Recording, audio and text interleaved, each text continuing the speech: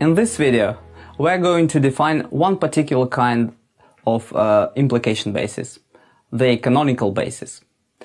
But to define it, we'll need another notion, a new notion, a notion of a pseudo-closed set. Well, a pseudo-closed set is a set that is not closed, but in some ways it behaves like a closed set. It has some properties which make it similar to a closed set. In particular, every closed set contains the closure of every its proper subset. This is not precisely true about pseudo-closed sets, but something similar holds. A pseudo-closed set must contain the closure of every its pseudo-closed proper subset. And actually this is the definition of a pseudo-closed set. So let's say we have a closure operator that maps x to x double prime. It's defined on a finite set M.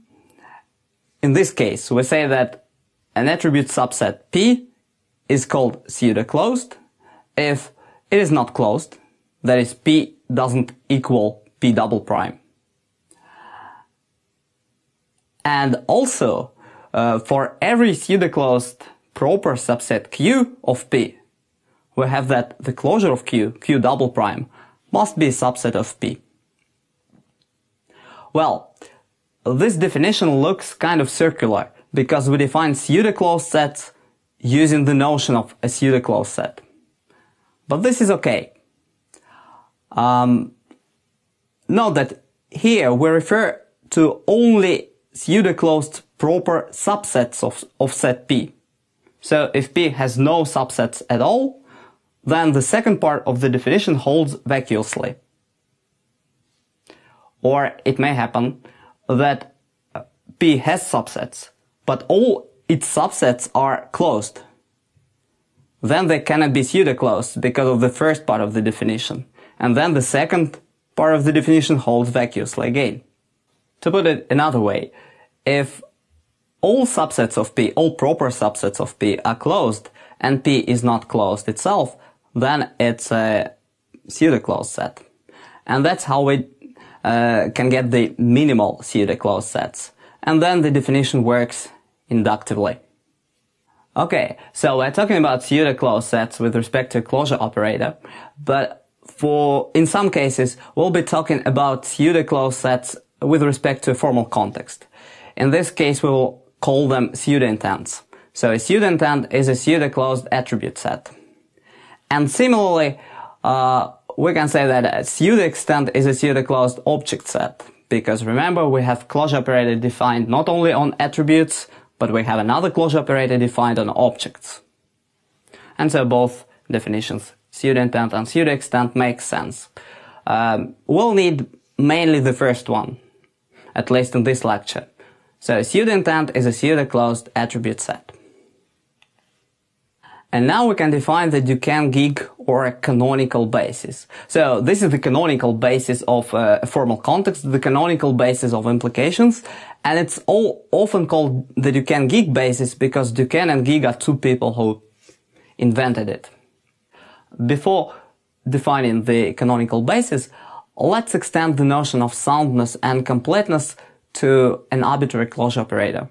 We have defined it only for a formal context. And now we're going to say that an implication set L is sound or complete with respect to a closure operator double prime if it is sound or complete with respect to the following formal context. Here the objects are, here the attributes are the same attributes M on which our closure operator is defined. The set of objects is just the set of all subsets of M closed with respect to this closure operator. So the set G, the set of objects, is the set of all sets of the form A double prime, where A is an arbitrary subset of M. And we put a cross between a set, which is an object in our case, and an attribute M if this attribute M is part of this set. So that's how we define the formal context. And we say that L is sound and complete with respect to a closure operator if it's sound and complete or sound or complete with respect to this formal context, derived from this closure operator. Now, this is a theorem which says that for finite M and a closure operator double prime, the following set of implications is sound, complete, and non-redundant. Now, it contains implications of the form P implies P double prime, where P is a pseudo-closed attribute set. And this is the theorem we're going to prove now. First of all, let's prove soundness. Well, soundness is easy. Soundness means that all these implications must indeed hold for our closure operator. But yes, if we take a set P, then this set P implies P double prime. So this holds for any P which is a subset of M. Completeness. Well, let's assume that our set of implications L is not complete. Then there must be at least one implication, X implies Y, respected by every object intent of the context we defined in the previous slide. So, respected by set A double prime. And at the same time, this implication, X implies Y, doesn't follow from L. That's the meaning of incompleteness. So we have a valid implication which doesn't follow from our set L. But then if it doesn't follow from our set L, we have that Y is not a subset of L of X.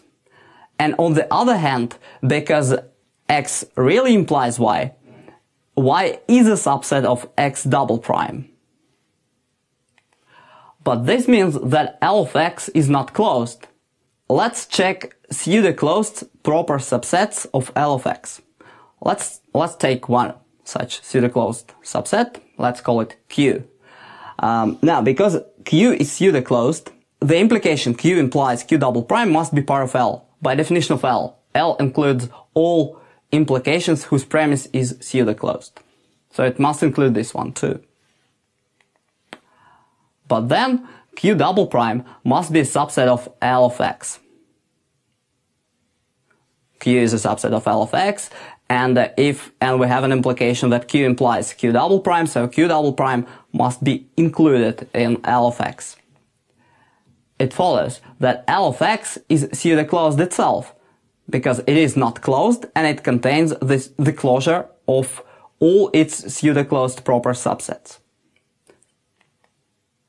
But then L must contain the implication L of X implies L of X double prime, because L contains all the implications with pseudo-closed premises. Okay, so this means that L of X equals L of X double prime, but L of X double prime is closed, which means that L of X is also closed, and this gives us a contradiction. So our initial assumption that L is not complete was incorrect. L is indeed complete. What remains is to show non-redundancy.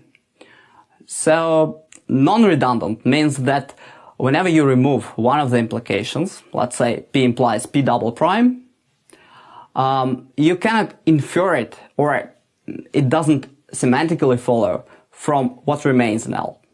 So let's denote what remains by L minus. L minus is L without this implication P implies P double prime.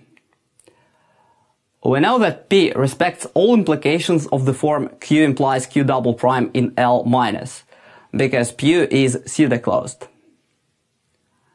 And a pseudo-closed subset must contain the closures of all its pseudo-closed proper subsets. So if Q is a proper subset of P, then Q double prime must also be part of P.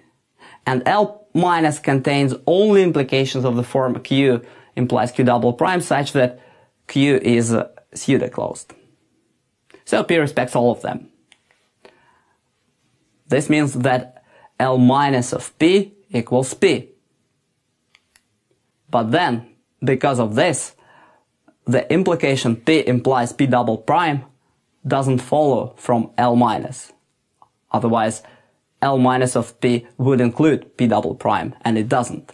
This means that once we remove the implication P double prime from L, we can't get it back. And therefore we can't remove any such implication from our set L. And this means that L is indeed non-redundant.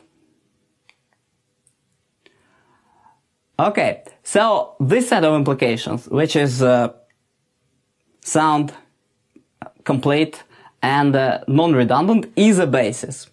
But it's not just any basis. This is called the canonical basis, or the Duquesne-Gig basis of the corresponding closure operator, double prime. It is sometimes given in the abbreviated form as written below. So we can say that P implies P double prime, or we can say that P implies P double prime minus P. That's the same. An interesting property of this canonical basis is that it is minimal in the number of implications among all equivalent implication sets. There may be several implication bases corresponding to the same closure operator, several implication sets that are sound, complete, and non-redundant. But it's not possible to get an implication set, a basis that has fewer implications than the canonical basis. Nevertheless, even though it's the minimal possible basis, it can still contain a lot of implications. The number of implications can be exponential in the size of in the size of M, in the number of attributes. And we'll see an example later.